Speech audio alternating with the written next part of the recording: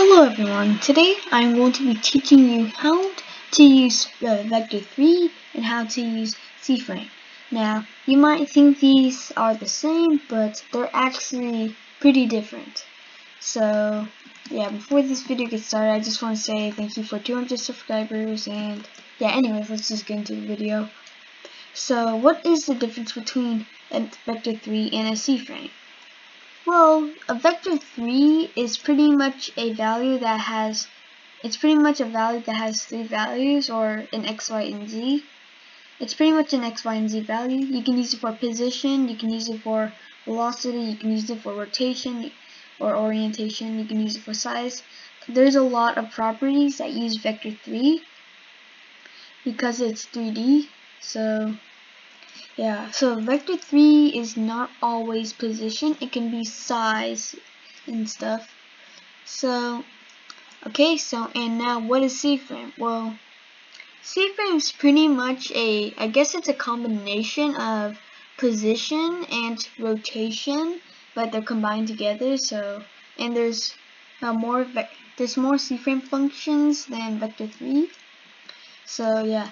So if I would use position, okay, so if I would change the position and I'll change the y coordinate, or the y part of the vector3, we can change it.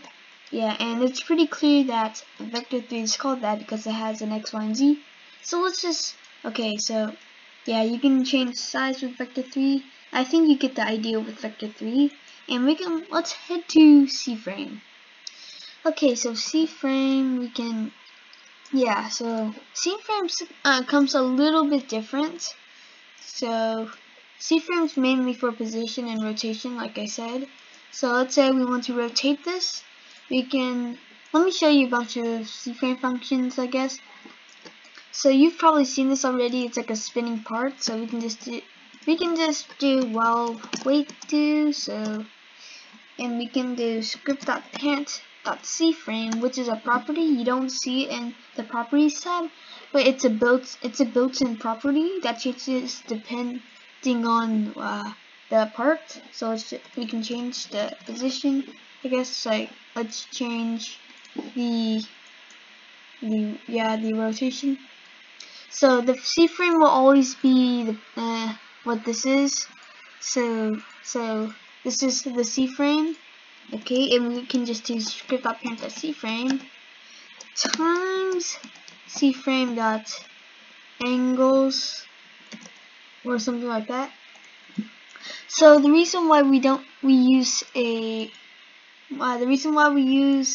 I think it's called an asterisk, or this is a multiply in code, I guess.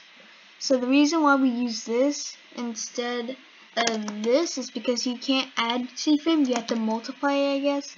It's kind of confusing, but you get used to it pretty quick. So, okay, so angles is pretty much changes the angle. So we can just do 0, 90, 0, I guess. Or we can do, okay, so I was about to make this mistake, but the one difference between you changing the orientation using vector3 and changing the orientation between CFrame is that CFrame, you have to, in order to get like the exact angle, this is not equivalent to 90 degrees. This is like something else. Like I honestly don't know what one equals. I think it's like 360 degrees, but if we use math.rad, it will convert it into the actual angle. So this is not 90 degrees, but this is 90 degrees, like that. This is 90 degrees, as you can see. So, okay. So if we would actually, let's do, okay, yeah. Okay, let's try this.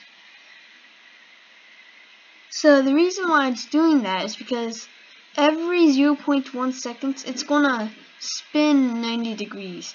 Now, so what it's actually doing is that it's rotating by 90 degrees every millisecond, and that's what's happening here.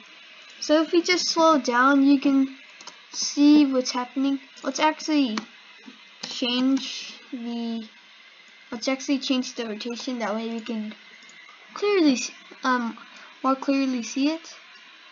Okay, it's changing the rotation just like that.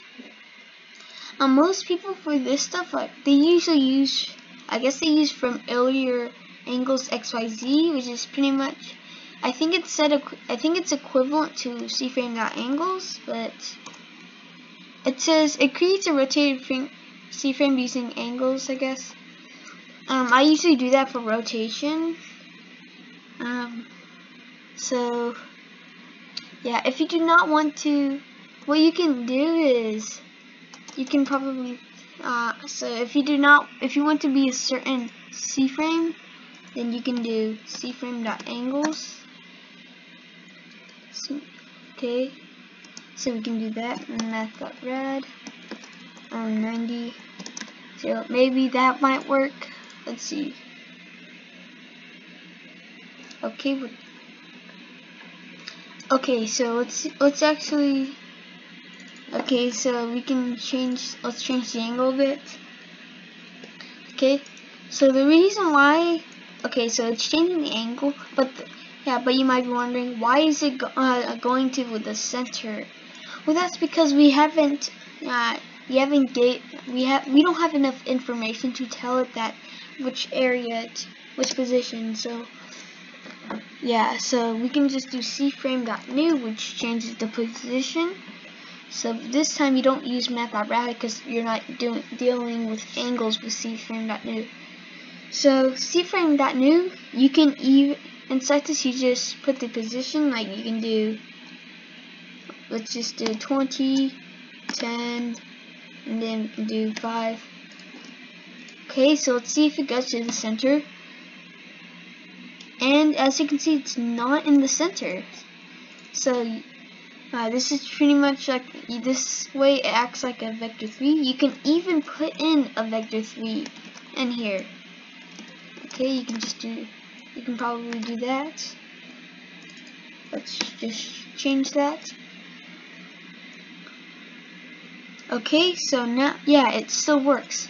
But here's another cool thing about CFrame that I don't think a lot of people know. But if you have two values inside a CFrame.new, what it will do is it will go to the first value. Or here, let me just show you. Okay, so let's just say we have part 1 and we have part 2. And let's say you want part 1 to point to part 2. So you can just do script.parent, meaning part 1, and you can just do game.workspace.part 2. So what this will do is in this first column, it will go to the position of part 1, which is this. And in for the second column, the position, it's going to go to the first column, the position, and then it's going to point to the other. It's going to point. Okay, let's see what happened. Okay, so my mistake. So in order to do this, you gotta have Vector3. It has to be position. And as you can see, it's pointing to here. It doesn't look like it, but it actually is. As you can see, it's because the size does not match up to here, I guess. Let's just change the size. So 198. Then that points. As you can see, it's actually pointing to the center of this part. That's a cool thing about CFrame. And there's a built-in function for models called setPrimaryPartCFrame. You probably heard about this, but let's just do that. So let's just make this a model. Okay, so what setPrimaryPartCFrame is so another way you can do this is there's a Vector3 function and a CFrame function that does the same thing. One's move2 and one's setPrimaryPartCFrame. I know I'm repeating myself. This is the first time I'm recording, so anyways, okay, I say that a lot. So So move to, you don't have to have a primary part. It will just move to, I think it moves the center with the model and to the position.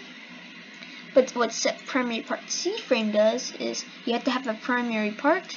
Let's say it's this primary part. Let's just call this part, okay? So it will automatically, this will be the primary part. It shows like a outline of the primary part. And instead of the center of the model, it will do the center, where it's going to move to.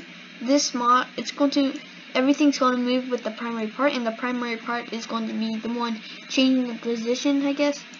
Here, let me just show you. So it's actually, okay. Yeah, I know I'm taking pretty long, but okay. So let's say we want to move there. So let's just do, okay. So let's start with move to. So game.workspace.model, move to, and all we need to put in here is the position. So we can just do we can just do game.workspace.parts.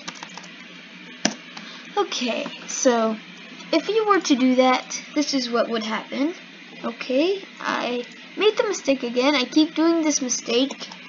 Yeah, this is a mistake that can be easily, yeah, you can easily fall for this mistake. Okay, so I think, wait, hold on. I don't know why I did that, but let's just, okay, let me test it again. Okay, so I guess I was wrong about move to. I think it just moved a part to here. But the problem with move to is that when you use move to, it might stack on top of it, and that stuff, like, you know, when you add a spawn location, but the roof is too close to the spawn location, so you spawn at the roof, and that's the problem with move to. I think if you have this primary part, then it will move to the, yeah, it will go like set primary part CFrame with this, I guess. But yeah, but if we use set primary part CFrame, which we need our primary part, then we can just do the same thing. So game.workspace.parts. Okay, wait, hold on, let me check something. Let me check the. Okay, so instead of position, you gotta use CFrame. Okay, so yeah, you can add in a new CFrame, and as you can see, it didn't stack on top of it. What it actually did is it moved directly to it. So that's a big difference between move to and set primary part CFrame. Okay, so I think that's all I need to show you. There's obviously more things about CFrame and Vector3, but that's just a couple of things that you might or you need to know about Vector3 and CFrame. That's pretty much the difference. This was supposed to be telling you what the difference between it, and I hope you enjoyed this tutorial. I'm sorry if I was a little slow, but yeah, like I said, I usually say this, but it's the first time recording, but yeah. Okay, so I hope you enjoyed this video, and see you guys later. Bye.